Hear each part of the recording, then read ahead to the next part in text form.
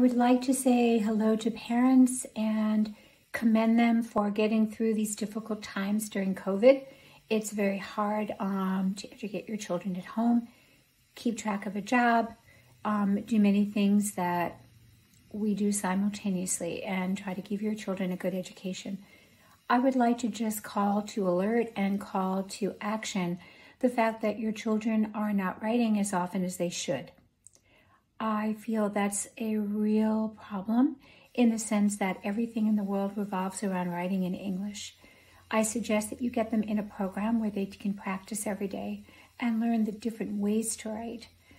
That will help them not only in English but in other subjects as well. Writing is not something that is just mastered in a day or two. Writing is a process.